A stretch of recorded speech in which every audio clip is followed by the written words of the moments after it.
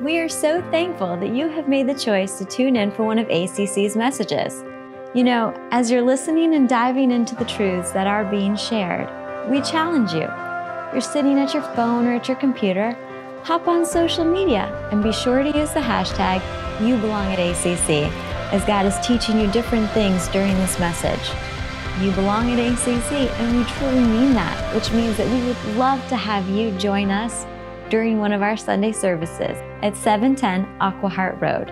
We would love to have you jump into this message, and we are believing God is going to do some awesome things in your life today. Real quick question. Let's try to divide the room into a fight, all right? How many of you watched the ball drop like live? You stayed up past midnight last night, you right? About half? Okay, how many of you were like went to bed before then because you don't really care all that much and your sleep is more important? All right, well, I was in the camp of staying up late, so we'll see how this goes. So was our sound guy. Just kidding. I love it. Hey, while we're gathered together, what we do every Sunday, right? We open up God's Word because we know that it is a source of truth. It is a source of life. And we want to look into it and apply what it says to our lives so that we can be more like Jesus. And that's why we do what we do on Sundays. We gather together, we offer worship corporately to our God, and then we worship through our time of communion together. We worship through a time of our offering together, and we worship through opening God's Word and learning from it together. And so I want to invite you into that this morning.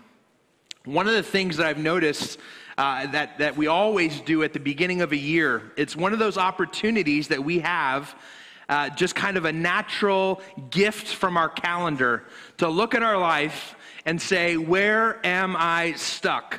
Where are some things that need to change? What are some things I could do differently in 2023? Have you noticed that one of the worst feelings in the world when you're driving somewhere and you pull maybe into some soft grass, right? It's just been raining recently and you get your tires stuck. It's one of the worst feelings, right? Because you know your tires are spinning.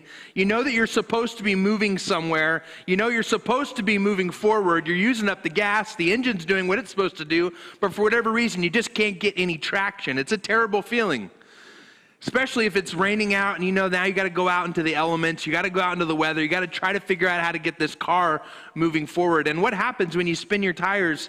It just gets worse, doesn't it? You just get into a deeper hole. And it becomes harder and harder to get out of it. Well, the truth is that sometimes at the very end of a year, you can look back at 2022 and say, man, there are some areas of my life where I am certainly stuck. I've been spinning my tires. I've been trying to work out some things. I've been trying to do some things. And I just find myself feeling more stuck than when I started. I want you to know that as part of the strategy of the devil, part of the strategy of the evil one is to keep you stuck.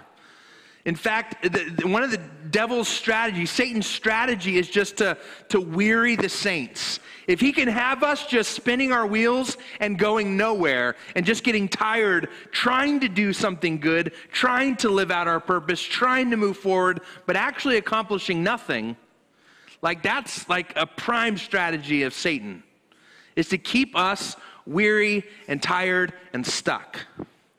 And we don't want to do that. We want to be a people, we want to be a church that's moving forward, that's constantly taking steps to become more and more like Christ, to fulfill the Great Commission, to live out the purposes that he's given to us. You know, in battle, there's a battle strategy. It's really twisted, okay? But think about this for a moment. If you're in a battle, a war, right? There's a difference between if you kill someone across the enemy lines. Well, it only takes, one person to kind of go over. At that point, there's nothing they can do about it. It just kind of takes one person to pull that person off the battlefield. But when you wound someone, right? When you cause someone to be wounded but not killed, now you got to take like 3 or 4 people off of your defense or offense, right? And you got to have them now worry about the wounded. If you think about it in a way, that wounding someone in battle is sometimes a better strategy than killing anybody.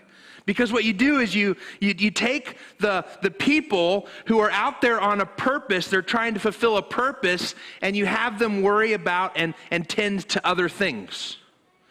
And what happens when we as a church find ourselves wounded and stuck, you don't really just affect yourself. When you're stuck, you're actually causing the whole momentum of the purpose and the mission of the church to slow down because you have other people gathering around you to help you get unstuck. So what can we do? And by the way, it's good to help your brothers and sisters get unstuck. It's a good thing to pull a wounded friend off of a battlefield. That's all good. But what can we do to be healthy, to be unstuck, so that as a church we can move forward into 2023 full speed ahead? That's what I want to look at this morning. I want to look at that. You see, we want to get unstuck. We want to, reset, get a fresh start. Let's start another little battle here, all right? How many of you are PC people, all right? Your computer you got, the computer you prefer. And we got a few PC in here. All right, how many of you are Mac users? All right. All right, I was a PC user too before I got saved. Just joking. Well, listen, if you're a PC user, all of us probably started with a PC, right? That's probably one of the first, maybe that's not true. But if you go back to like the really, really kind of original old computers, like that there's a key combination that you press when things go wrong, right? And it is what? Ctrl+Alt+Delete. Now, you Mac users, you know that there's a different. I think it's Command something escape, right? But Ctrl+Alt+Delete works with my message this morning. So we're going to go with the PC route. And I hope you guys can bear with me on this. But we know that Ctrl+Alt+Delete is the answer on a PC when you see that, what we call that spinning beach ball of death, right? That beach ball of death shows up on the screen, it's spinning around, it's accomplishing, you know that everything you just did is going to be lost, but you Ctrl+Alt+Delete, try to save something by force quitting or whatever, right? See, when I was in elementary school, let me tell you a little bit. I was born in 1980, all right? So it's 2023. You can do the math, all right?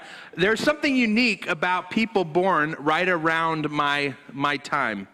Because when you divide people generationally, you have your baby boomers, all right? They were born from about 1946 to 1964. Do we have any proud baby boomers in the room? Not proud enough to shout, just, all right? All right, it's me. All right, that's all right. So typically, Gen X is that 1965 to 1979. Any Gen Xers in here? All right, a little prouder. Typically, we put the label millennial on 1980 to 1997. Any millennials in here? All right. And then Gen Z, we got, 1997 to 2010, Gen Z, all right? We got some Gen Z. We got now some other generation coming up behind you. I don't know what they're calling them, but here, there's actually a unique window of time where I said that Gen Z went to 1979 and millennials pick up in 1980. Well, there's some experts who actually take like a 4 or 5 year period of time, 1978 to 1983, and have given that group of people a unique name, and they're called the Oregon Trail generation. Now, let me tell you why I prefer to associate as an Oregon Trail generation instead of millennial, okay? Oregon Trail generation experienced like young childhood without cell phones, without computers, without the internet, without all that stuff.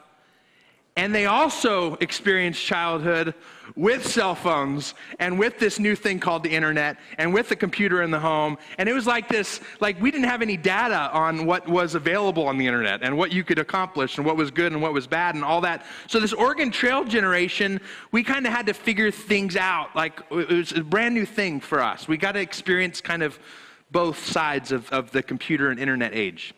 But one thing you learn very quickly, regardless, everyone in this room has got to know this by now. When you get that spinning beach ball of death, you hit Ctrl+Alt+Delete. And that's the step you're going to take to reset your computer, to start fresh, to wipe the RAM, right? To get going again. And so what I've learned is that when you need to reset in life, when you need to get a fresh start, that Ctrl+Alt+Delete is actually something that's going to come in really helpful. So, with that in mind, if you want to reset your life, I'm going to give you the notes before I give you the notes, all right? So this is where we're going this morning. Number one, you have to give God control over your life. There's control. Number two, you need to alter some paths and patterns and habits, right?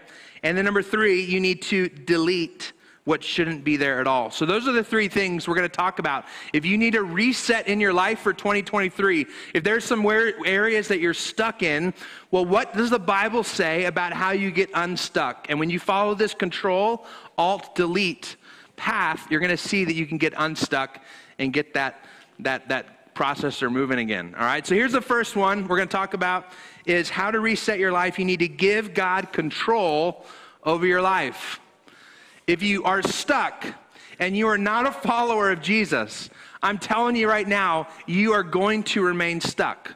The very first thing you need to do if you want to get unstuck in your life, bring joy back in your life, find purpose, step outside of yourself and see something bigger than yourself, it starts by giving God control over your life. You say, I want God to call the shots. I want God to be in charge. I want God to do things because it's not working for me. In fact, I wrote this note. I love this. Your life is above your pay grade to run. Your life is way above your pay grade to run. And when you learn that and say, you know what? I'm stuck because I'm trying to get unstuck. I'm trying to control things. I'm trying to call the shots. I'm trying to figure out what's best for me. That's why you're stuck. You're spinning a bunch of wheels, but you're just getting deeper and deeper because you're refusing to give God control. Now, I'm going to read a whole bunch of Psalm 25. So if you have your Bible with you this morning, I want to invite you to open up to Psalm 25. We're going to read the 10 verses that kind of start off the chapter. And this is David writing this psalm, and it's David later on in his life. So keep that in mind as far as context, okay? And here's Psalm 25. Let's start in verse 1. It says, O Lord, I give my life to you. I mean, right there, we're talking about if you want to get unstuck, you've got to give God control of your life. And David says right there, oh Lord, I give my life to you. He's taken the first finger of the reset process and he's put down on the control button. I'm giving control of my life over to God. But he goes on. I love how many times you're going to hear this concept of giving control over to God. He says, I trust in you, my God. Do not let me be disgraced or let my enemies rejoice in my defeat. And then he says this, no one who trusts in you, in other words, no one who lets you control things will ever be disgraced, but disgrace comes to those who try to deceive others. And then he says this in verse 4. He says, show me the right path, O Lord. Point out the road for me to follow. Again, you see right here this pattern of God, take control of my life. You decide if I turn to the right. You decide if I turn to the left. You decide if I go forward. God, I want you to show me which way to go.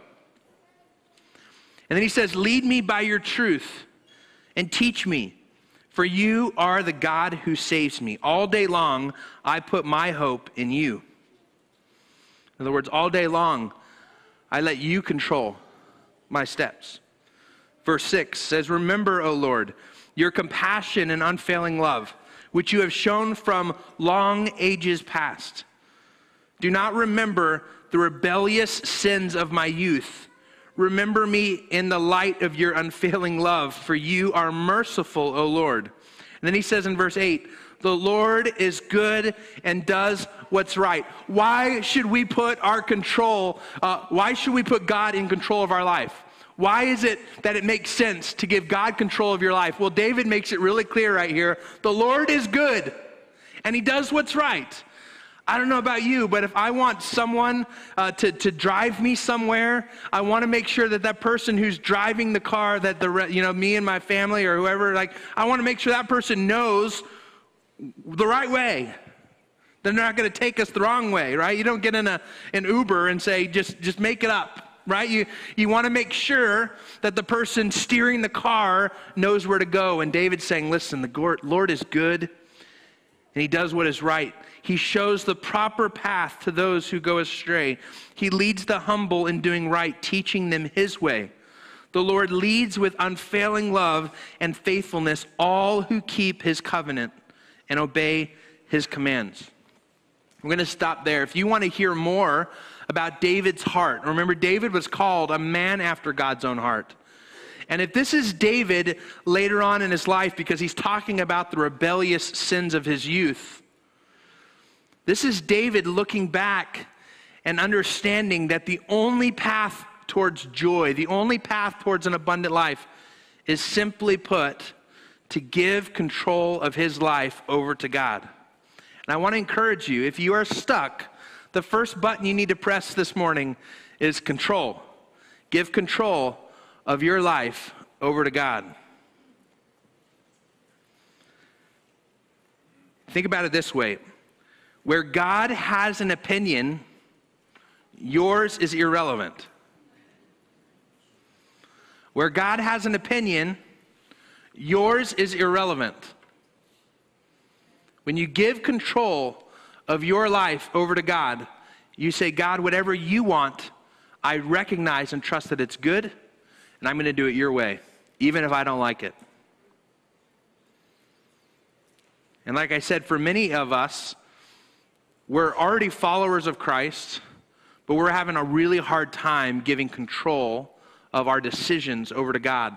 We're still trying to sit there holding on to the steering wheel, making decisions about how we're going to get to where we're going. For you, we need to remember, as a follower of Christ, we let Christ lead so that we can follow. For those of you who have not even made a decision yet to follow Christ, to get unstuck, you got to take that first initial step of saying, I want to give God control over my life. And you start that relationship with him. Here's the second thing, how to reset your life, right? We got our finger on the control button. Now we're going to put our finger over on that alt button. And you got to alter some patterns and habits. In fact, if you think about it this way, the next step after Jesus has taken the wheel is to get out of the driver's seat. For a lot of us, right, we want to stay in the driver's seat. We want to kind of be in a place where we still have like some access to some of the old ways we would do things. We know what speed we like to go. We know what way we like to go. We know what path, what shortcut we want to take. We let Jesus all right, Jesus, you can take the wheel, kind of reach over and grab on the steering wheel. But at the end of the day, we're still calling the shots. And that's because we have some bad habits. We have some bad patterns that we need to break. And what happens if you don't break those bad habits and you don't break those bad patterns, that even though you think you're giving control over to God to control your life, what you're going to slip back into is the old way of doing things, because that's just the way your brain is wired. So what we need to do is we need to rewire our brain. We need to retool the neural pathways. You've probably heard of neural pathways before. This is a legitimate thing. It's pretty cool. But our brain actually has these little things that fire off, these little synapses, and they go a certain pathway. And what happens when you have a bad habit, all right, let's take a bad habit. We know that when I see this thing always fires, and then I do this, and then this fires, and I do that, and this little pathway gets a rut in our brain. And what happens is we follow that same thought pattern every single time because we've built this little neural pathway in our brains. And oftentimes when it's a bad habit, what we find is that it's really hard to get out of that rut. It's really hard to get out of that neural pathway. So what we have to do is we have to alter our brain. We have to alter the way we think. We have to create a new way of thinking through things in a God-honoring way. We need to alter the way we think. In 1 Peter 1, verse 13, it says this. It says, "So prepare your minds for action and exercise self-control." Let me read that again. It says, "So prepare your minds." In other words, do whatever you need to do in your own mind to recreate some neural pathways so that you are ready to do things the way God asks you to do them as He's controlling your life. But then it goes on and says, "And exercise self-control." Learn how to take those thoughts captive, right? And as that thought enters your brain, and normally the synapse goes this way, you're saying, nope, I know that's not healthy. I'm going to force it another direction. I'm going to control my brain. I'm going to start learning and rethinking things a different way and create a new path. These neural pathways are really, really hard to reprogram. So we got to ask ourselves, how do we do it? What does the Bible say about how do we reprogram the way we think? How do we take our thoughts captive? How do we create these new neural pathways? Think about this for a moment. There's a TikTok, what are they called? Like when there's like a new thing on TikTok. It's like a trend? Trend the right word? All right. A new TikTok trend or a little challenge. I think it maybe challenge is the word I'm looking for. Where you film your dad as you tell him that you put diesel in the gas tank. Anybody seen the diesel gas prank? All right, so right now a lot of people are doing it. You get the camera set up, you get dad, you come into the room and you say, "Dad, yeah, I went and got gas in the car, but the regular one was, had a bag over it, so I got the cheaper one." Cheaper one? Yeah, the green one. And you watch as dad is thinking, wait, what? You put diesel? But we all know, right, that you don't put diesel in an unleaded tank. In fact, if you didn't know that, I saved you a bunch of money. You don't ever put diesel in a car that doesn't take diesel. If you put bad stuff into the engine, you're going to cause problems. The same is true for the way your brain thinks. If you put bad stuff in, you're going to find that that's what you ruminate on. That's what you think about. Those are the patterns that you create. We have to understand that when you put junk in, you get junk out. So this is what Philippians 4:8 says about this. All right, so remember, we're asking the question, how do we train our mind for action? How do we exercise self-control? How do we create new neural pathways? Philippians 4 says this. It says, "And now, dear brothers and sisters," one final thing. It says, "Fix your thoughts on what is true and honorable and right and pure and lovely and admirable." In other words, what he says is what you need to do is you need to stop putting diesel in your unleaded tank. Quit putting the wrong thing in. And you need to replace it with what's good. You need to take what's good and pure and lovely and kind and admirable. You need to take that and fill your mind with it. He says, think about things that are excellent and worthy of praise. And then he says this, keep putting into practice all that you have learned and received from me. In other words, you've got to now take good things and put them in. You need to replace the junk. All right, think about this in a kind of a math problem for just a moment. You need to replace the junk that you were putting in.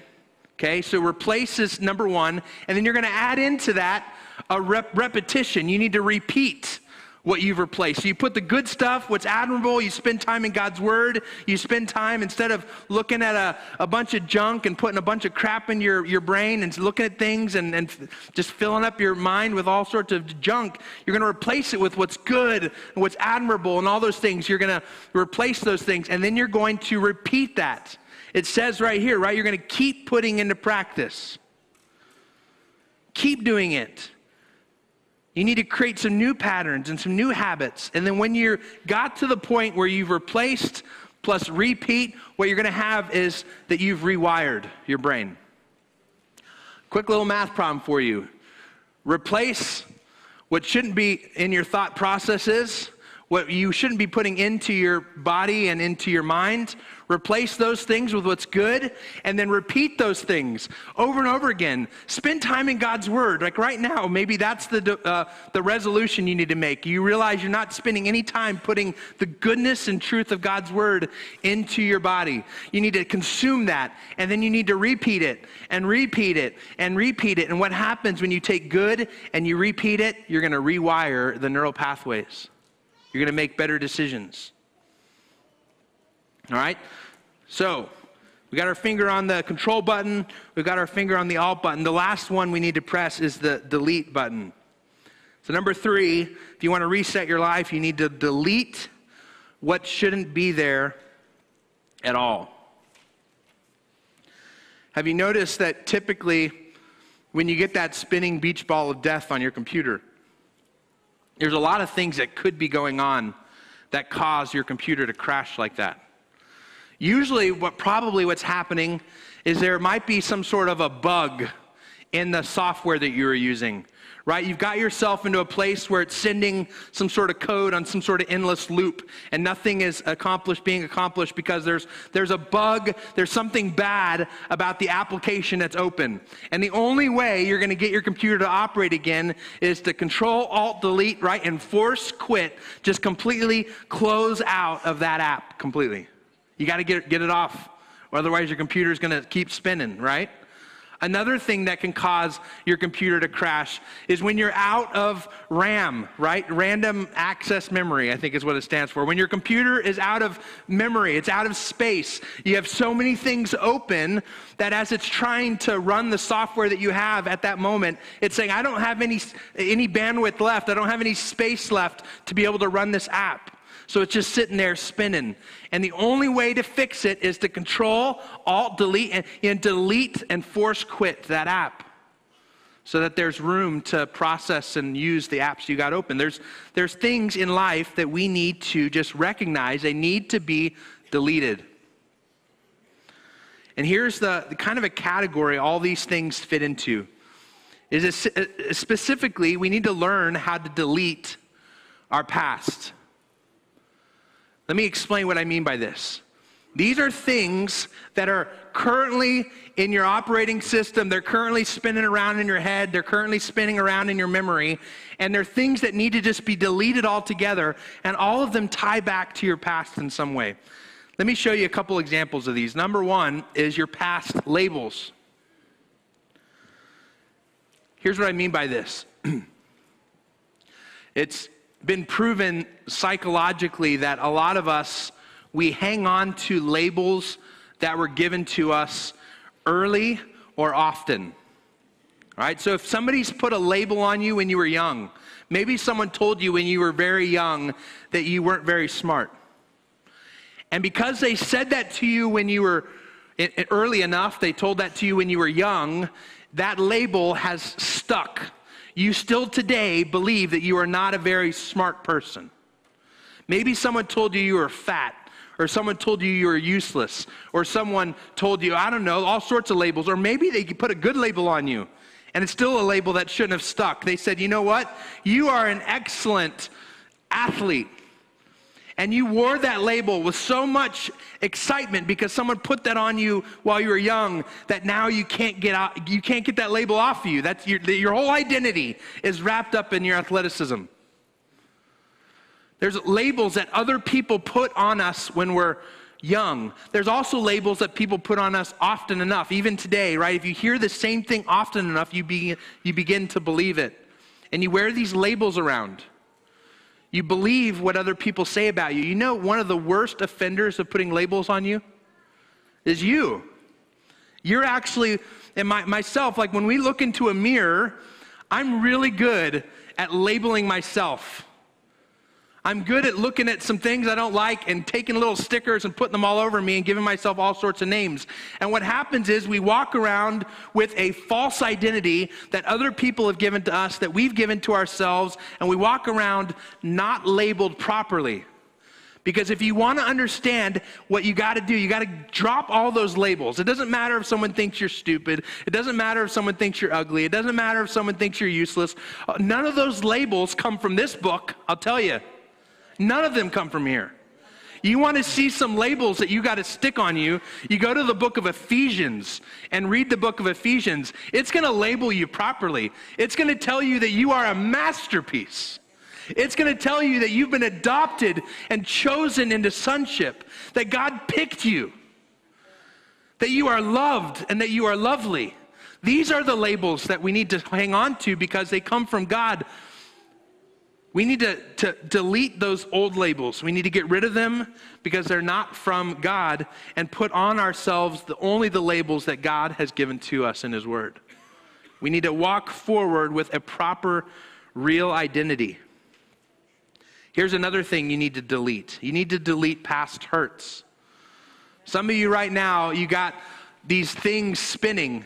You're stuck in this loop. You're replaying something that somebody did to you, something that maybe you did to you, some way that you've been hurt or hurt someone, and you're just living in that past. And it's just playing on loop. And you are stuck because someone has this grip on you, and they do not have authority to have that kind of a grip on you. I wrote down, it says, don't give people who have hurt you that kind of control over your life. Forgive them and move on. Here's what Matthew 6 says. It says, but if you refuse to forgive others, your Father will not forgive your sins. Now here, let me explain what this means. What it means is that when you understand the grace and the mercy that has been shown to you by God, when you say, Jesus, I want you to be the Lord of my life, I recognize that you are giving me a gift of a relationship with you and an eternity with you that I do not deserve. I recognize that you have shown me tremendous forgiveness, and you give your life over to him. That in that moment, in recognizing how great that gift was given to you, that you are now going to want to show that grace and mercy to others. You're going to want to not live in that past. You're going to want to say, you know what? I don't give you that kind of control over my life. You hurt me, but I forgive you and I'm moving on. I know you owe me a ton of money and it's caused this really weird rift between us and we're stuck, but I know I'm just going to forgive it and I'm moving on. You see what I'm saying? There are these pasts that we have been hurt and we live in it. We got to delete those.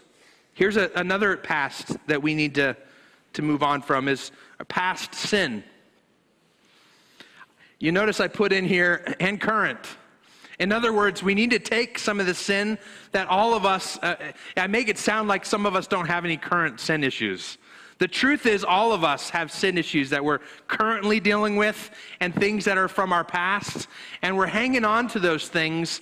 But the Bible is really clear. If you want to get unstuck, you got to take everything from your life, from the past, that you shouldn't have done, that you did, it's done, it's over, and take it and say, God, I know that you've forgiven me. I know you have a better and bigger plan for my life. I'm going to take that and hand it over to you and ask for forgiveness and just, it's gone. Put it away. And as far as the things that you're doing right now in your life, every single one of us, there's not anyone who's exempt from this in the room. You can think, you don't have to think very hard. There's certain things in your life right now that you know don't belong. They're not supposed to be there. It's going to be something a little different for every one of us. But if we want to get unstuck, we have to take that sin, put it in the past, and then move on, delete it. We can't keep living in it. We can't keep repeating it. We got to take our sin and make it a past tense thing that we got to, listen, we're always going to have a struggle. Every day we're going to have those moments where we do something like, man, why did I do that again? When those things happen, right, we process them from an attitude of repentance. And we say, God, I shouldn't have done that. I'm going to put it in the past. I'm going to thank you for forgiving it, and I'm going to do better next time. 1 John 1:9 says this. It says, but if we confess our sins to him, he is faithful and just to forgive us our sins and to cleanse us from all wickedness. Would y'all say that verse with me out loud? You ready? It says, but if we confess our sins to him. He is faithful and just to forgive our sins and to cleanse us from all wickedness. See, we need to put our finger on the control button. We need to put our finger on that alt button. And we need to put our finger on the delete button. We need to give God control of our life. We need to alter those patterns and those habits that need to be rewired.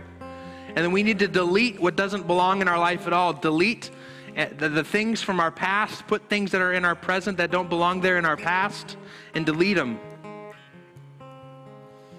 So here's my challenge for all of us this morning.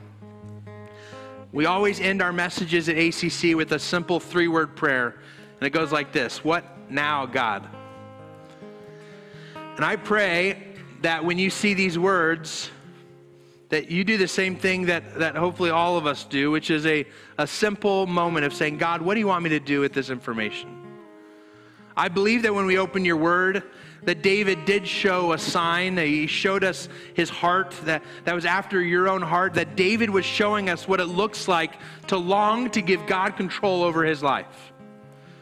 God, I believe that when I look at Scripture, I see these commands that say that I'm supposed to alter the way I think and to build new neural pathways so that I can process things better in the future. And God, I recognize that I'm supposed to delete my past hurts and labels and sins and put the things that I'm doing right now, put them in the past and delete them. What should I do with that, God? Here's what I want to challenge you to ask these 3 questions. If you haven't written anything down this morning, I want to ask you to write these 3 things down. Or if you're really fancy, you could just take a picture of the screen. All right, here you go. Number 1, where are you still trying to control your life? Number 2, what do you need to replace and repeat until things get rewired? And number 3, what labels, hurts, and sin do you need to delete? These questions right here are, I think, really a really good diving board into 2023. You stand on the end of that diving board and you look down and the water looks refreshing, the water looks good, and you're wanting to really kind of jump into 2023 with something good and something exciting. You got to ask yourself these 3 questions. And I hope that what you can do is answer each of these today.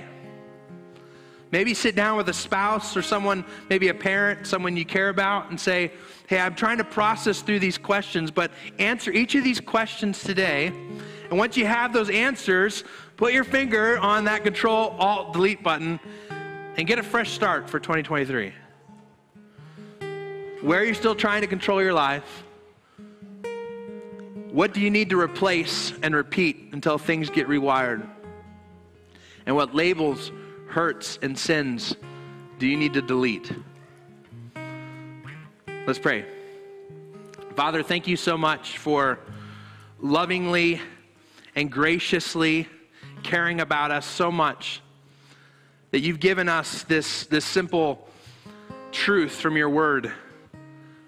That one of the best things we could ever do as followers of you is to just simply let you drive, let you control things, let you call the shots. And as we give control of our life over to you, we recognize that things need to get rewired, that we need to move some things around in the way we think through things. God, we need to delete the things that have us stuck. And so I pray that as a church, you'd help us process through these questions, help us make some good decisions, and to walk into 2023 with just a ton of momentum as we move forward, unstuck from the rut we were in. God, we ask that you would show us a tremendous blessing in those decisions. We pray this in Jesus' name. Amen.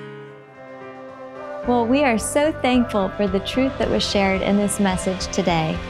Please know that we, as a church, are praying that what you have learned today, the truths that God has put deep into your heart, will manifest themselves and grow themselves into something amazing. And as always, you can experience that with other believers, other people who are walking this walk of faith at ACC on Sunday mornings.